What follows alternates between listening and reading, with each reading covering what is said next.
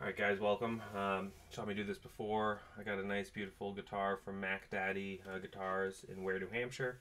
A semi-hollow body jazz setup. He did some tweaks to this one. I've been trying to give him a little bit of feedback, made a little bit thinner neck, some anti-feedback ports, move the neck, pick up a little bit more.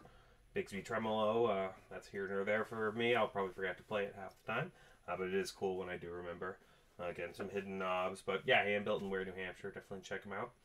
And I'll show you some different things this guitar could do.